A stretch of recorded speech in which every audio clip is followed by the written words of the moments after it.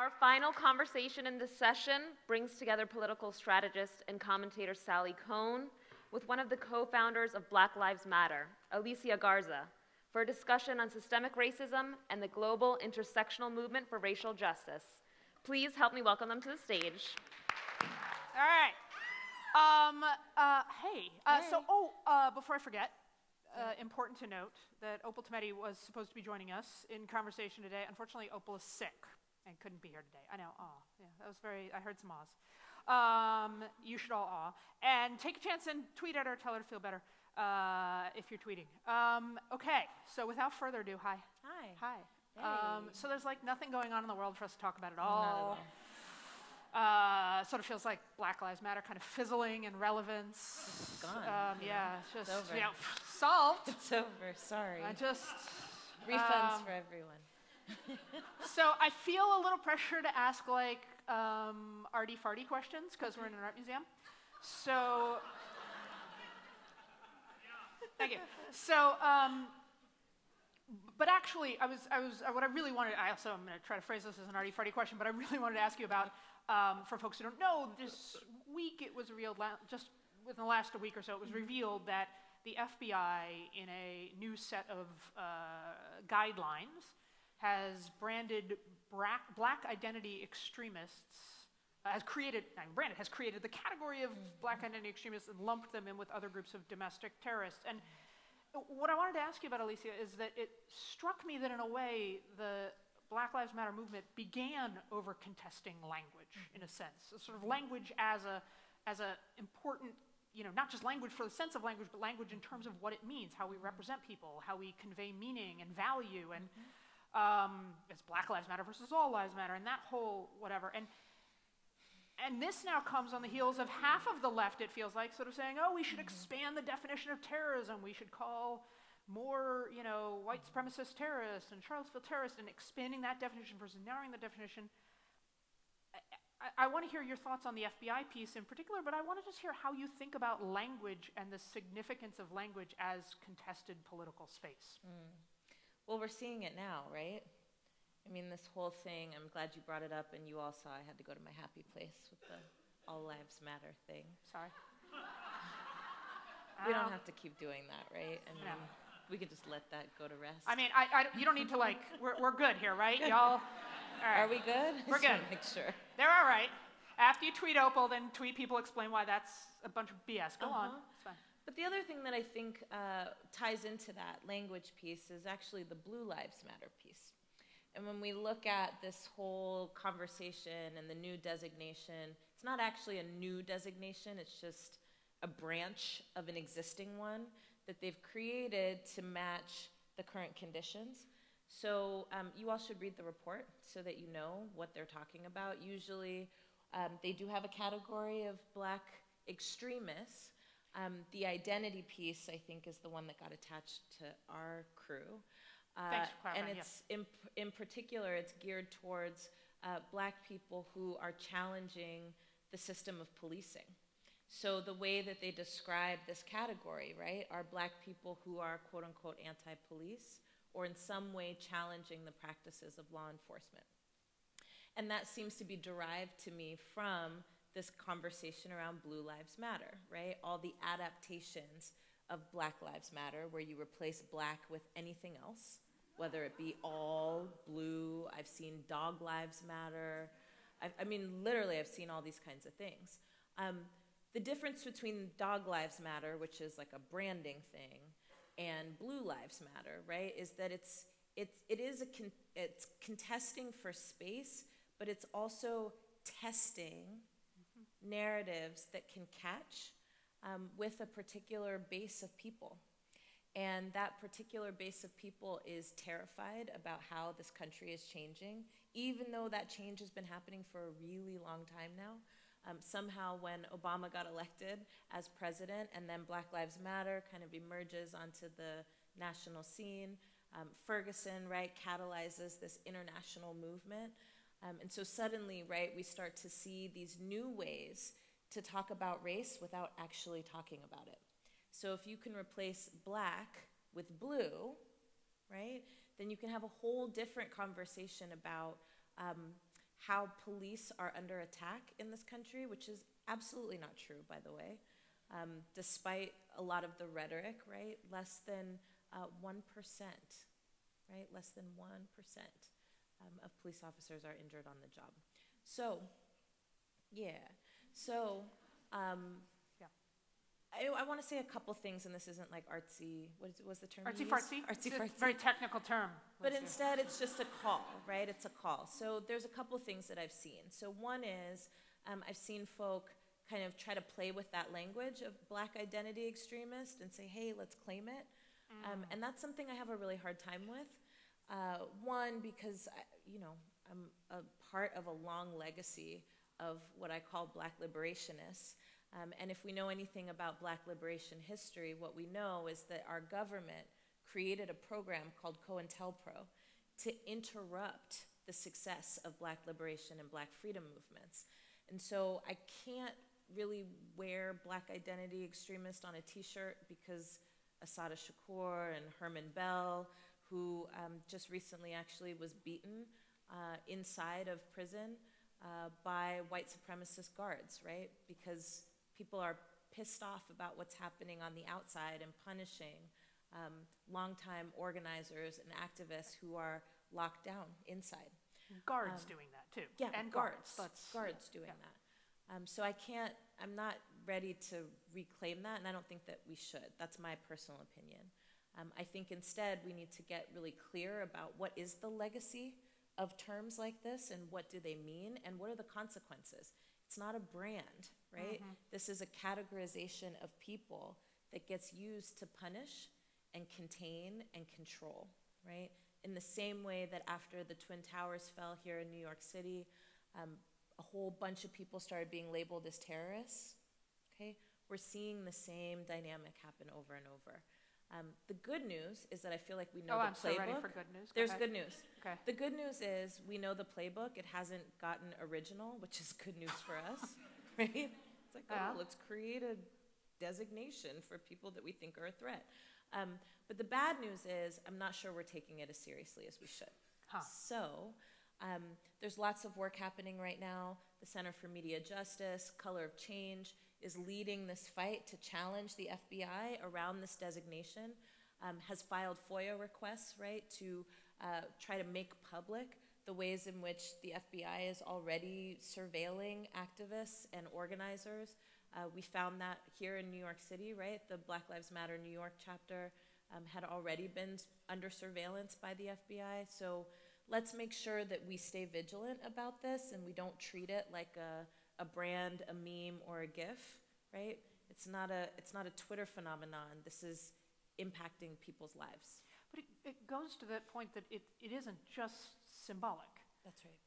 And it's striking to me in the context of the concept of Black Lives Matter, just again, the language of Black Lives Matter, both when we talk about the significance of sort of reclaiming naming and how language constrains people and shapes how people are treated, but also that frame, language, was so offensive. Right? And just the notion that you would sort of say, Black? That you would say black, that you would suggest that Black lives should matter equally, like, right? I'm just glad you don't whisper when you say it, because people do whisper. But, I'm sorry, black, like that? Yeah, it's 10 years of self-training. Anyway, but that even language felt like offense to be. I mean, like this whole fight we're having now around political correctness and this backlash, and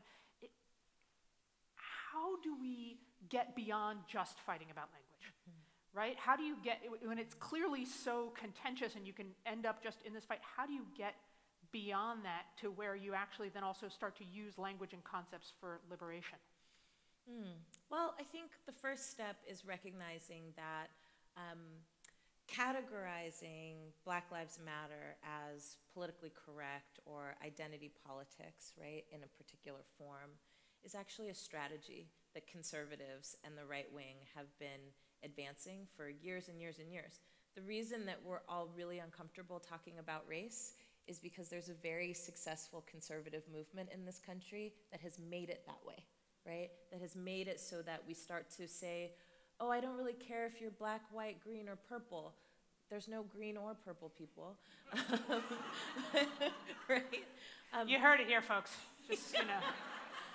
But it's also made it so that talking about race then gets designated as being racist, Yes. which completely diverts from what racism is and how racism operates. Racism is about an unequal division and distribution of resources, power, and privilege. It has nothing at all to do with good people or bad people, and we get all caught up in that, right? That's because the conservative movement has been so savage, like super successful, right? I want to build a movement that's successful. You know what I mean? That's Noted. what I'm trying to do. So the first part of it, I think, is understanding that whenever we start to do that, right, that's a cultural strategy that has been working, and we can interrupt that by facing what is scary and hard about talking about race and facing racism for what it actually is. It's not about whether or not you're a good person. It's really not. Lots of good people uphold racist systems, right? So if we're gonna challenge that in any kind of way, we have to be courageous enough to face what's actually happening.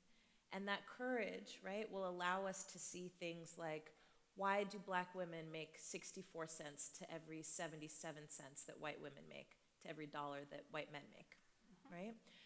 That courage will allow us to talk honestly about why black women are the fastest growing population in prisons and jails. That courage will allow us to talk about why the average wealth of black people is so small compared to white people in this country. Like $1 versus like 100. A lot of money, right? So courage is the first thing. And then the second piece, I think, quite honestly, is to understand the legacy of identity politics. I think there's this narrative thing happening right now where identity politics is being used in a pejorative way, right? It's being launched in particular, not just by the right, but also by the left. The Democratic Party, right, is saying, oh my God, we lost the election because of identity politics. They're the only people who voted for you. Yeah, But anyway, like, that's not true. That's not true. And it is also a particular kind of identity politics if we only start to then say, let's just focus on the white working class. Yeah. That's identity politics too. Wait a second. White working class people have an identity? I'm so... Again, you heard it here. But breaking bigger than news. that, Yeah. Identity politics as a intervention in language and culture came from black feminists. This is our tradition, right, of making sure that the way that we understand society doesn't just use white people as the control. Y'all with me? She's speaking science concepts now, but follow. It's all right, yeah. But that instead, right, that various ones of us, various groups of us, have layered, complicated, and nuanced experiences as we interact with white supremacy, patriarchy, capitalism, all that stuff, like the big C. You know what I mean? And that if we want to build successful movements, then we have to understand people's lived experiences in 3 dimensions, not 2 or 1, right? Multi-dimensions. Yep. So what it means to be a black queer woman in this economy and in this democracy matters, right? So instead of saying, oh, you're being politically correct if you talk about that, no, we're understanding the kaleidoscope that is this country and using it to shape a movement that can be strong and effective and powerful.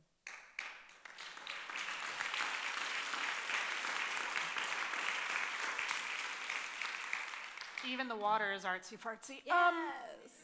I want to go back to that movement you were talking about building, which, by the way, I don't know if we get to vote, but, you know, I'm all for, like, multiple leaders and whatever, but, like, if you could play an extra big role, I'm fine with that. I just want to say that. There'll be ballots later. What I want to ask is, when you think about, because look, let's be clear, like the word movement gets overused a lot these days, but I think it is, I feel at least very comfortable in saying that Black Lives Matter is not perhaps, maybe perhaps one of the only legitimate social movements we have in the United States today, but certainly the most vibrant, multifaceted. It incorporates both institutions, but sort of scrappy volunteer grassroots decentralization, and it's culture, it's politics, it's to me the things that make up a movement. But since we're in an art museum, I want you to talk about not only where you see that movement going, but I want you to talk about organizing as art, organizing as a form of cultural resistance and manifesting an alternative vision and the sorts of things we might just think of as the province of artists. Yes, this question is everything. Okay, so let's start with the movement question, because I think we throw around the word movement a lot, and movements are not all encompassing. I even think that Black Lives Matter is a movement in the making. I'm not even sure that we are at social movement status. There's a lot of work we still have to do in terms of cohesion, alignment, and also, quite frankly, because we live in a society that commodifies everything. Yes, Black Lives Matter is everywhere, but I don't know that that means that it's penetrated deeply. Like it's on T-shirts and it's, you get a little 3 multiracial fists when you tweet it, you know what I'm saying? Yeah. But that doesn't make it a movement. Which that is makes cool, it a but really solid brand, right? So I would say we're a movement in the making. Okay. We're hearing a lot of things, right? People say, oh my God, Black Lives Matter. How did you turn a hashtag into a movement? I'm like, you don't. That doesn't happen. It doesn't. I mean, movements, right? Movements are sustained action that tons of people take, right? Using different lanes, different opportunities, with a shared vision and a set of common goals. Okay, hashtags are hashtags. There's a pound sign in front of some words, you know what I mean? And it's a way for people to enter into a conversation, but they're not movements in and of themselves.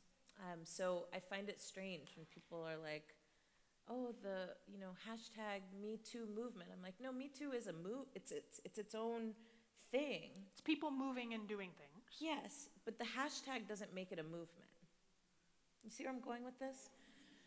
People are like, thank you for saying that.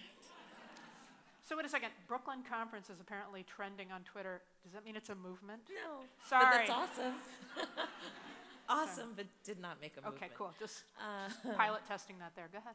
So let's talk about organizing as art and science. So I've been an organizer since 2003.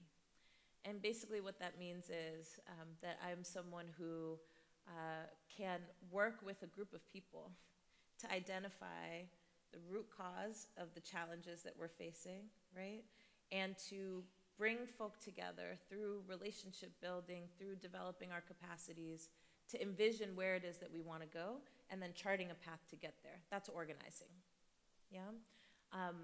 There's advocacy, right, which is like speaking on behalf of a group of people. And then there's service, which is, solving immediate needs and problems. Organizing is a science, meaning there's a way that organizers think about how do we move people to do a particular thing and accomplish a particular goal. And to do that, you have to understand numbers and human behavior, right? So if I want 100 people at a meeting, that means I have to talk to at least 500 people. Yeah? And then out of those 500 people, if 300 people say they're going to come, 100 people are going to show up. Right? That's the science of organizing. It's understanding, right, human behavior and how and why people take action. Okay? Then there's an art to it, which is really touching like the hearts and minds of folk, right? The art is about emboldening people to dream big about what's possible and not just wait for somebody else to do it. Not say, oh, we need a lawyer to sue that person and that's going to solve the problem. Or that's just not politically possible and it will never happen. I mean, the art of organizing is about making the impossible possible. And we do that in a whole bunch of ways. And so what I love about the art of organizing is that it is both a set of cultural strategies, but it's also how culture impacts politics and how culture impacts the way that people take action and themselves transform, right? How we learn about ourselves and what scares us. Organizing is about helping to move people past their fear towards what they care the most about. So I think there's a lot of richness in there, and I'm going to be talking about that in my book. Well, wait, you don't have a pub date. Can we, coming soon, sometime in late 2018, stay tuned. It's going to be amazing. Do you think we're seeing a renaissance in, that's a loaded word, I don't know, but it was the word I went with. Just let's go with it. Are we making organizing great again? No, are we seeing... That was actually awesome. Thank you. There's your title. There's your title. Yes! Yeah. All right. That's actually really good. I'm like, let me take that down. Thank you, folks. No, but she's writing it down. Somebody tweet it at her so she can pay attention to my question. Yeah, somebody tweet that at me. Yeah, no, all right. I'll try to remember it later. This is a first for me. Okay, so I'm going to draw my question out until it's right. Thank you. You're Got good. it. You're I'm good. in. All right. See, this is how change happens. No, what I really wanted to ask is, I feel like there was a period of where both it felt like we were kind of stultified as a movement, like movement writ large left, and it felt kind of like we were culturally, just nothing was going on in terms of kind of political culture, small p political culture. And it does now feel like there's also this like rebirth of we're seeing more political music. We are seeing more political art. Is that just that we, the big we, are now seeing it because of the moment we're in and it's becoming more mainstream and more visible, or it's social media or whatever? Or is there actually something happening? I think that's the movement we're getting coming. more engaged. It's the movement coming. I really feel that. So movements are on an ebb and flow. Right? There's lots of spontaneous action that happens, and then there's kind of a quiet. I think we saw that, right? 2013, 2014, 2015, big ebb, right? All of a sudden, everybody's talking about police violence, state violence. We're talking about, oh my God, there's racism, right? Anytime you turn on CNN, there was somebody talking about black people in some kind of way, right? Then we had a lull, okay? And that was really the elections, where we just got nonstop conversation about... It's okay. Yeah. Yeah. Yeah. Trump, Bernie, Hillary. Yeah. And then it just got real confusing, right? This period, I think, is a re-emergence. And it's slow. So some of us might feel like, yeah, where are people? How come people aren't in the streets like they were? I think it's coming. I think what we need to remember, though, is that movements aren't only expressed in the streets. Movements are expressed in changes that happen in institutions. Movements are expressed in people's homes, right? In people's schools. Movements are expressed in people's places of worship, right? That's where you start to see, when you're having conversations about what's happening in this country and what is our responsibility as citizens, as people who want to fight for a democracy that never quite came, but we know what it feels like for it to be walking out the door. I actually feel like it's brewing right now, and so I feel it. Also, though, movements aren't reserved for those of us who consider ourselves to be progressive or liberal or a part of the left. The right has had a renaissance, and they've been building a movement for the last 30 years, and this is the result and the effect of the work that they have been doing for a very long time.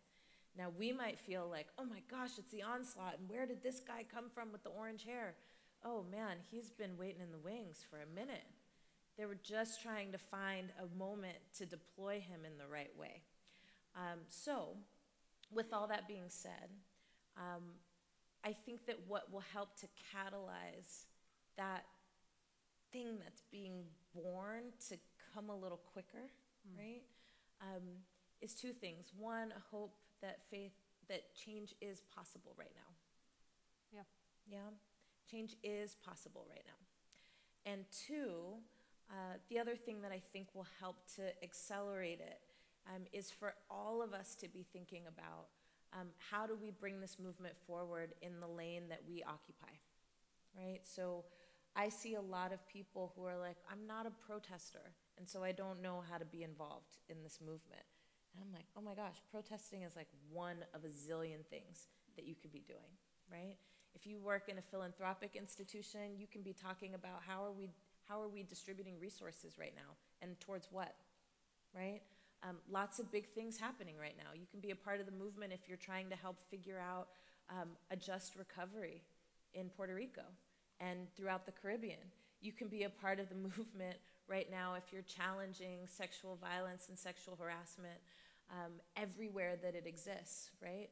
You can be a part of the movement if you are working to make sure that there are no barriers to people participating in making decisions that impact their lives. You don't have to hold a picket sign or a bullhorn in order to become a part of this movement. And I think if we all adopt that, what happens is that the thing that's bubbling under the surface, the thin film gets ripped off and it's allowed to come up to the surface and breathe, right? Don't you all want to see the sprouts of all that we've been building for the last few years? I want to see it. I'm like ready. So let's bring the sunshine. All right, so last question is, I want to get to that beautiful vision. I don't want to know. I want to know what it looks like. You don't have to give me the whole, but I want like, can you paint me a picture of some of those shoots? What does success look like, and where do we go from this moment? What do we need to be doing more of? What do we need to be doing that we're not doing? And you can address that at the issue, Black Lives Matter, at the left, at the, center left, like wherever you want to take it. But where are we going, and how do we get there? Oh, I have a couple things. I wish we had all day. We could do a whole strategy session. Yes, we could. You should write a whole book about it. Go on. Right. Just a suggestion. Go on.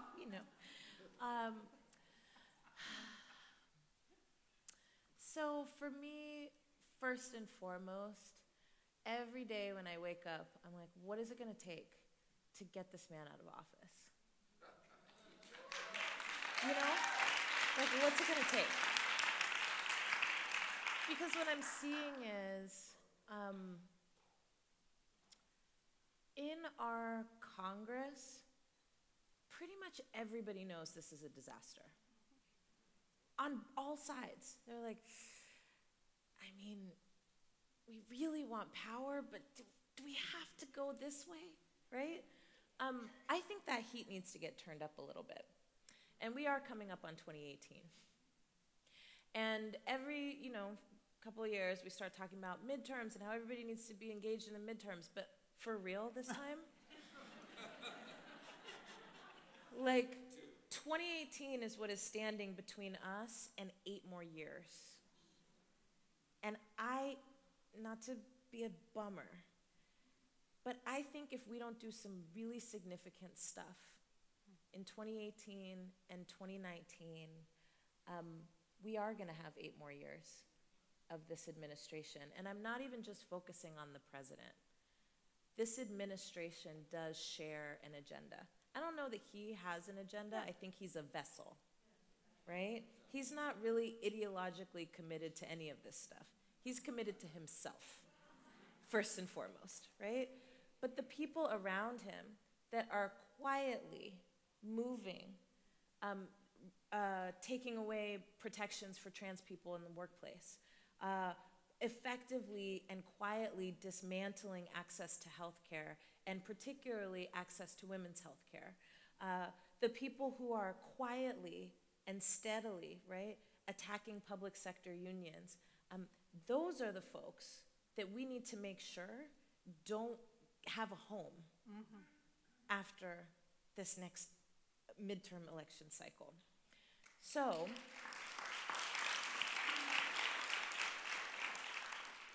hopefully we've all put to bed the debate around what would have happened if Bernie won, what would have happened if Hillary won. I'll just be 100% honest. We don't know, and that moment's over, right?